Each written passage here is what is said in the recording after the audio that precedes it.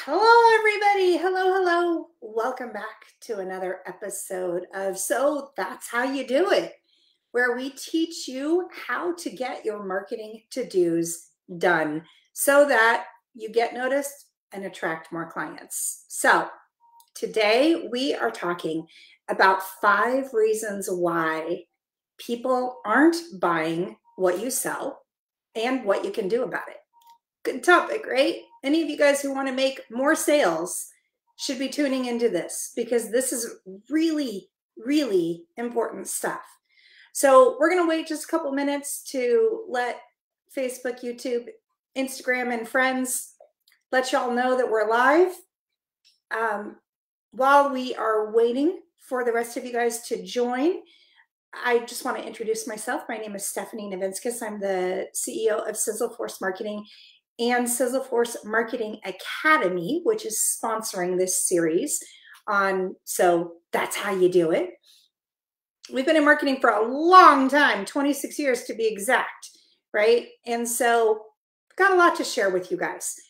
Just a reminder, depending on which platform you're watching this on, you might find me looking at you straight on or not, depending on which one you're looking at, because I have to look at multiple cameras. So bear with the awkwardness. We'll get through it. As always, we would love to hear your feedback. So please jump in and tell us what you're thinking, what resonates with you, what questions do you have? We are eager to help you guys move your business forward. And based on today's topic, 5 reasons why people aren't buying what you sell and what you can do about it, we want to help you guys get more of those sales, right? It's a good thing. So let's go ahead and dig in and start talking about this amazing topic. So when we see that a marketing campaign is not performing, there are 2 immediate go-tos that we consider, okay? The first thing is, do you have enough traffic? Do you have enough eyeballs on what you're actually trying to promote? The second thing is your marketing message within that campaign resonating with the people who are seeing it on an emotional level?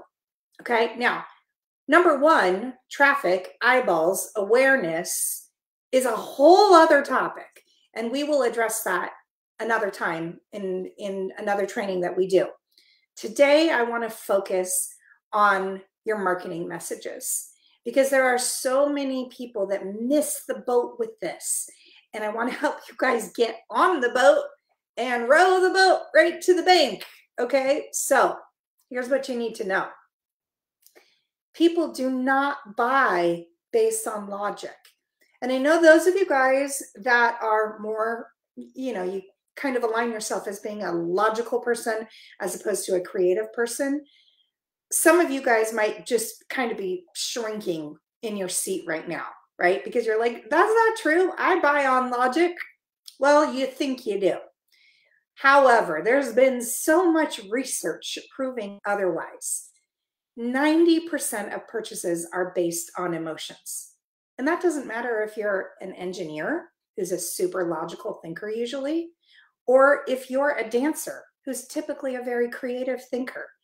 We all, as humans, are wired to buy based on our emotions. So it's super important for all of us to consider, well, what are the emotional motivators that actually promote sales? What are they? Well, we're going to uncover those for you right now. If you're just joining us, quick little reminder, if this is your first time watching us live, we're using multiple cameras, so bear with my eyes darting and my head looking at you sometimes, but not all the time, because we're trying to go on multiple platforms. Please go ahead and jump in the chat and leave your comments and all that good stuff, because we absolutely want to hear from you. So I know Simon Knows Copy is here. Welcome, Simon. I'm glad you're here. Aesthetic Queen is here again. Welcome back. And Sam Ann is here. And Aesthetic Queen has revealed her identity on Instagram. She is my daughter. She is a marketer in training. So let's talk about the 5 emotional motivators that promote sales. Number 1, pride. Okay, now I don't like this word. I'll be honest with you. I don't like the word pride. It has like negative connotations to me. However, when people feel like something is going to make them look smarter, faster, richer, prettier, etc., they are going to be motivated to buy that product or service. Okay, I want you guys to just think for a minute about, why does somebody buy a Mercedes, right? There's a billion cars people could buy, right? There's also tons of different luxury cars people could buy. But there is definitely a big chunk of the luxury car market who buys a Mercedes. And why is that, right?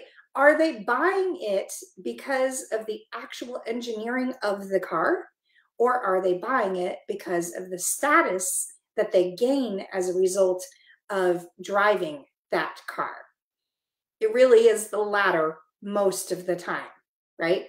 When you drive a Mercedes, you make a certain kind of statement, right? And if making that statement is important to you, to some of us that is important.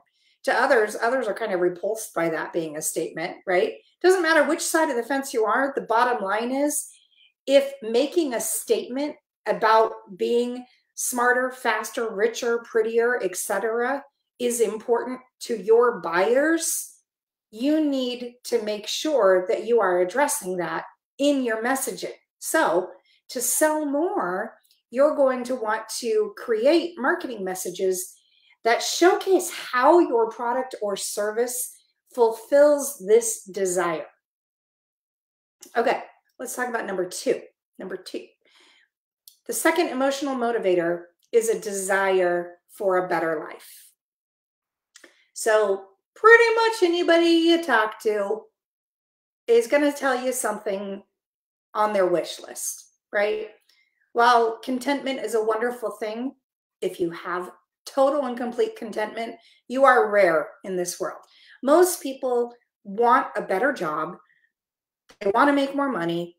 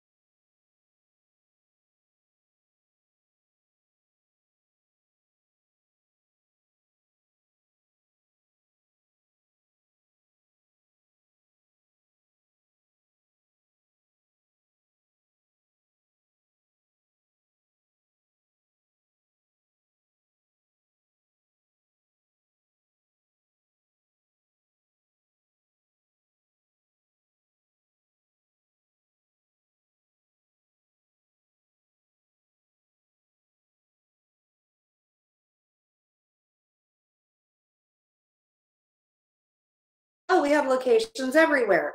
And oh, it can be less expensive than staying in a hotel for 5 nights or whatever, but they're not. They're talking about making memories. They're inviting you into the story, which is tapping into that emotional motivator. Okay. Number 3. The third emotional motivator is a sense of belonging. Okay. People are born with an innate desire to be part of something bigger than themselves. Billions of dollars are spent every year by people from all walks of life that are buying into something because it makes them feel like they belong. It could be anything from buying a place on the field with your local soccer organization so you can play soccer with a bunch of other guys every week and just have that connection with people in your community, to joining a high-end mastermind so that you can be around other big thinkers in business. It could be so many different things. I know Russell Brunson with ClickFunnels has something called the 2 Comma Club. And all of his followers really want to be members of the 2 Comma Club, right? It's all based on the revenue you generate using their tools. Again, there's a sense of belonging. When you're in the 2 Comma Club, you can kind of feel like you may have arrived a little bit, right? You feel like you've arrived. And so they talk a lot about becoming a member of the 2 Comma Club and using it as inspiration to sell ClickFunnels. Now, does ClickFunnels in and of itself make you a member of the 2 Comma Club? Absolutely not. You got to use the tool the right way, and you really got to know what you're doing to make that happen. However, notice how they talk about it and how they position it so that it attracts people that want that sense of belonging, that want to be part of that club that makes that achievement, right? So another example could be, I have a neighbor across the street who drives a car, and it is like an old Fiat kind of thing. I think it's 1960 something, right? Every Sunday, it looks like every Sunday he goes for a drive. He's a member of this car club, and it's all the other Fiat drivers in San Diego, and they drive all around and they show off their cars and they talk about how they love their cars and they have that connection, right? So a sense of belonging is something that's super important. So if you want to sell more, make sure that your marketing messages are letting people know how, when they buy your product or service, they are becoming part of something bigger than themselves. They are becoming part of a community of people that do this. Whether it's the community at the local country club, they're a member of that, or they're a community of like-minded high-level business owners, or they're in a community of the 2 Comma Club, or they're in the community of the Fiat driving club. People buy when they feel like what you sell gives them an opportunity to belong to something, because we all have this innate desire to be part of something bigger than ourselves. Number 4. The fourth emotional motivator is a sense of security, okay? If a person feels unsafe and you create authentic marketing messages that showcase the benefits of that fear being obliterated, prepare to be inundated with business, okay? Now, this is one that you got to be real careful with. You got to be sensitive with this, because you don't want to, I'm not a manipulative marketer. That's not the way I do things. I don't think it's necessary to do that, right? And honestly, I think it's kind of wrong. So you have to dance around this one carefully, but let me explain how one company is doing it very well, right? There's a product called Hum by Verizon. Maybe you guys have heard of it, right? Basically, it's something that you can put in your car, and it will sense if your car gets into an accident, and it will call 911 for you, right? To get emergency personnel there. Now, me as a mom of 3 teenagers, right? That is something that I'm like, oh, we probably need to get Hum, because when my kids are just learning how to drive and they're out on the road, naturally, I'm a mom, I'm worried, right? I want to make sure that they're safe. I want to make sure that, you know, if I'm not going to be with them, that every protection is in place should something horrible happen. So they're marketing to people like me when they show examples of a young driver getting into the car and then driving, getting into an accident. And, you know, you're not seeing the blood and gore and all of that stuff, but you're seeing automatically contacting 911 and emergency help being sent to the scene so that they can, you know, have the best outcome from an unfortunate situation, right? So does this very well. It is not manipulative in any way. It is tapping into a very real emotional need that a lot of parents have about their young drivers. Now, that's only one segment of their market. That's not the only segment they serve, but that was one campaign that they did very, very well.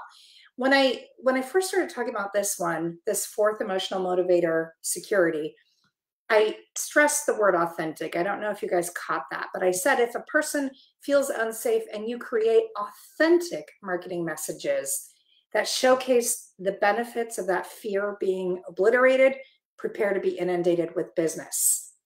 Okay. Authenticity is key here. Okay. Don't create some false sense of fear. Be authentic and talk and make sure that your marketing messages are really playing into the things that real people feel and address those things. Marcy just joined us. Hi, Marcy, welcome. And Steph Cosman just joined us. Hi, Steph. And you wrote, so true. Yes, amen. So true. Okay, here's the thing. Nobody ever wants to be left without something that they need, right? Now, if you sell insurance, any kind of insurance, like let's talk about car insurance or, you know, fire insurance for your home, something like that. I live in California. Fires are a big thing around here, right? So fire insurance is something that taps into a very real need of mine. And I have a deep desire to be safer, right? And to have that sense of security, right? Medical care is another thing, you know, I mean, right now, a lot of us, I can't even remember at this point. I think it's a law that you have to have health insurance.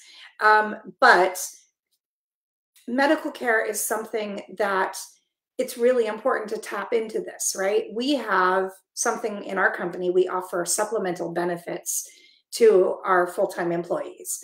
And those are things like you can get a supplement to your regular insurance that covers cancer or accidents or things like that. Okay. Now, is marketing that by those companies, is that a manipulative or bad thing? Absolutely not.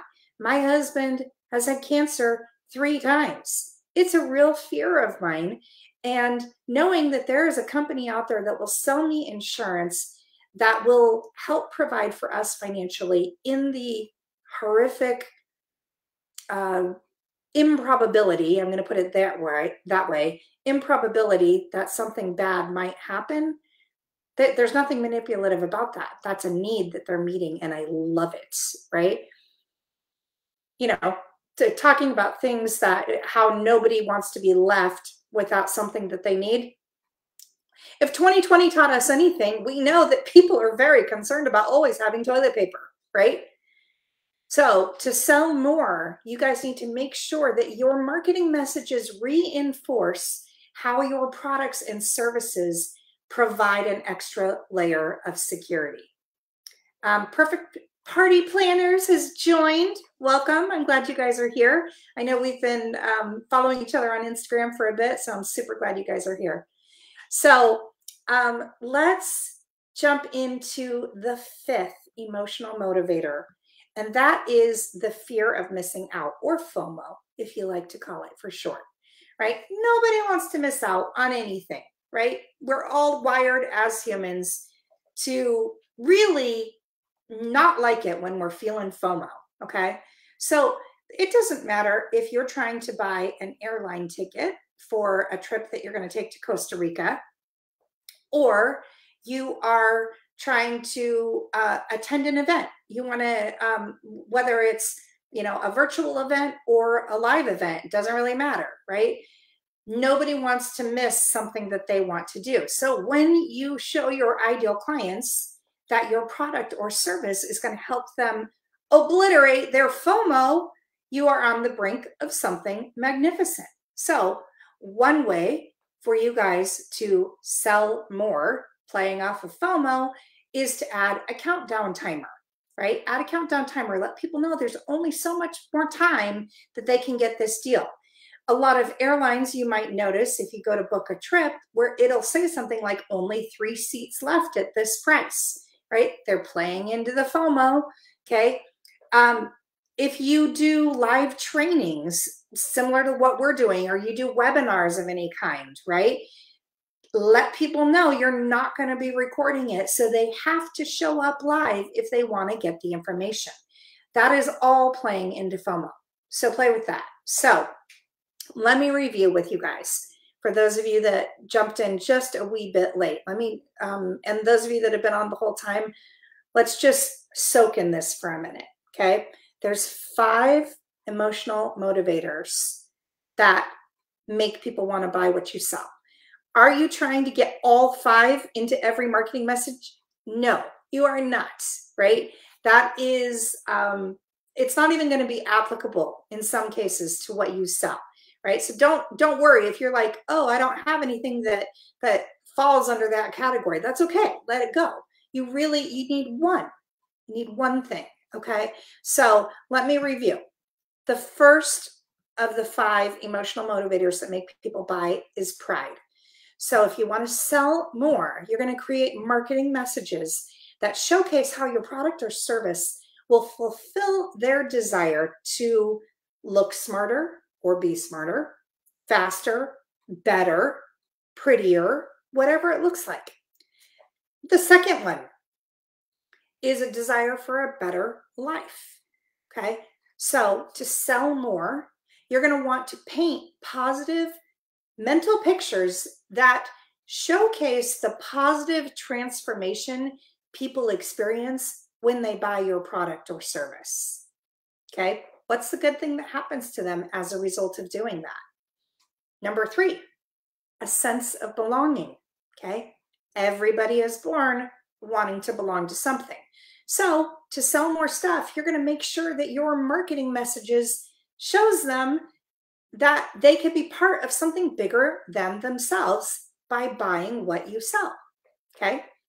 The 4th one, if a person feels unsafe, you need to give them a sense of security. You want to play into that, right? We talked about how nobody wants to be left with something without something that they need. So to sell more, your marketing messages need to reinforce how your products or services will provide an extra layer of security, making them feel safe. And finally, the 5th one, FOMO, right? If you want to sell more, you're going to play into FOMO by adding a countdown timer to the things that you sell, saying that you only have X amount left if it's an actual product or even a service, right? If you have we're going to be launching a new service on the agency side of our company soon, and we've only got 6 spots that we're making available between now and the end of the year for this. Right? And one of them actually sold out yesterday. And I think another one is going to sell out today, which means we're only going to have 4 spots. And we haven't even told the whole world about it yet, right? They're going to go real fast. I am going to tell people, look, we only have 4 spots left, because it's absolutely true. And it's going to get people off the fence and get them to sign up. And we're all going to be better for it, because they're going to get results faster. And we're going to get the business growth that we're looking for. Okay, let people know if you do webinars that it's not going to be recorded, or let them know that the recording is only going to be available for 48 hours or something like that. Play into the FOMO with the way you do your messaging. Okay, so those are the 5 emotional motivators that make people want to buy. And you guys really need to think about it when you look at your marketing messages. Which one are you tapping into? If you look at your marketing messages and you're like, gosh, we're not tapping into any of those, that's probably one of the problems, right? You have to tap into that stuff. right? That is what makes people buy. 90% of purchases are based on emotions. So don't even question it, because it's true. The research is done, right? We know this is indeed a fact. Now you just have to apply it. If you choose not to touch on the emotional stuff, you will never sell as much as you could, right? So it's a smart move to look into this. You guys, I want to invite you to something for free that you're going to absolutely love. I would like for you right now to pull out your phone or your, Apple Calendar or Google Calendar, whatever you use, right? And mark off the dates October 25th through the 29th, because we are going to be running the Small Business Marketing Challenge again. We have done this 2 other times and we get raving reviews when we do this. People absolutely love it. Okay, the Small Business Marketing Challenge, again, absolutely free, but it is a 5-day challenge where we spend 1 hour every day for 5 days together. And then I give you a homework assignment that's going to help you make immediate progress with your marketing. Immediate, okay? I'm not talking about, I'm just going to give you more ideas that you can think about for the rest of your life and never act on. I'm going to give you stuff that you can take immediate action on to immediately start to experience some wins and some growth, okay? During the 5-day challenge, here's what we're going to teach you. Number 1, we're going to help you develop a plan to increase brand awareness, right? Brand awareness is a marketing term. If you're not super familiar with it, basically it's making sure people know that your company and your solution exists. So we're going to develop a plan for you to do that. Number 2, we are going to teach you how to attract oodles of qualified leads using one of the most powerful free marketing tools. Did I say free? It's free. And you guys can use it, and you should be using it. So we're going to teach you guys how to do that so you can attract oodles of qualified leads. We are also going to teach you a proven trust building strategy that's going to make your ideal clients want to buy what you sell, right? Trust is a big thing right now. It's a big thing. There's a lot of slime bags out there that are selling stuff that doesn't work, right? We're going to help you communicate the fact that you are indeed legit, you are trustworthy, your product or service is something they can depend on to get actual results in whatever they want, right? So we're going to teach you that strategy to create that. We're also going to help you build a plan that's going to strengthen your credibility and grow a community of raving fans who promote your business for you. Wouldn't that be nice to have tons of people promoting your business for you? Yeah, say yes. Yes, Stephanie, that would be nice, right? Go ahead and pop that in the chat. Yes, Stephanie, I want people promoting my business for me. Yep, I do. Okay. We are also going to outline your marketing priorities, because one thing I hear all the time from people is, I don't know what to do first. There's so many things I could do. I don't know what to do first. I don't, I'm so overwhelmed. There's too many things, too many shiny objects. One person says I need to do this. The next person says I need to do that. And I'm just sitting over here pulling my hair out because all I want to do is do my business. All right. So we are going to outline your marketing priorities and determine what you need to dedicate your time and money to first so you can grow your business with confidence. Okay. Now, this is going to be for you specifically, not for everybody. Everyone is going to have a different answer to this. So we've got this really cool little assessment thing that we're going to walk you through, and you're going to have that answer and that confidence so you can move forward. Here's my favorite part of the challenge. We are going to give you tons of templates. Right? Who loves templates? If you love templates, say, I love templates, Stephanie. Okay, we are going to give you tons of templates because there is no reason for you guys to reinvent the wheel, right? We're going to give you tools. We're going to give you resources. We're going to give you the things that you need to do to accomplish the 5-day Small Business Marketing Challenge and really make marketing easier, right? Because I mean, am I right? Most people are pretty overwhelmed by marketing. It does not have to be as overwhelming as you may feel like it is, right? I want to show you a better way to market, a way that is not overwhelming on your mind, a way that is not overwhelming on your budget, a way that is not overwhelming on your staff, right? We want to break it down and make marketing doable and really do things that get you guys results and true growth. So the challenge is free. Again, it's October 25th through the 29th. It's going to be at 11 a.m. Pacific time. So if you're on the East Coast, 2 p.m., right? I'm going to need you for 1 hour every day, October 25th through the 29th. And we're going to give all of this away to you as a gift. It's amazing. Go to sizzleforceacademy.com/challenge to save your spot.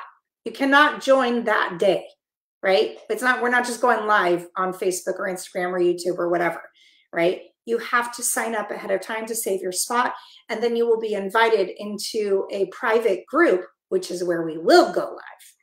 All right, so I hope you guys will join us. Again, registration for that is open now. We will have to cut off registration at some point because we're only allowed so many people to participate with the plan that we have to go live and share this. Okay, so don't wait is my message to you, right? And yes, am I playing into your FOMO? I sure am. I sure am right now, my friends, and you should do the same thing. All right, you guys, that is it for this week. I hope that was super helpful for you. Thank you for joining us. We will be back next week, and I'm excited about next week's live because it's not just going to be my face that you have to stare at. You're going to get to look at somebody else's face. My one of our amazing copywriters and content marketers is going to be joining me for this live, and we are going to talk about some good stuff. So come back and join us again next Wednesday at 11.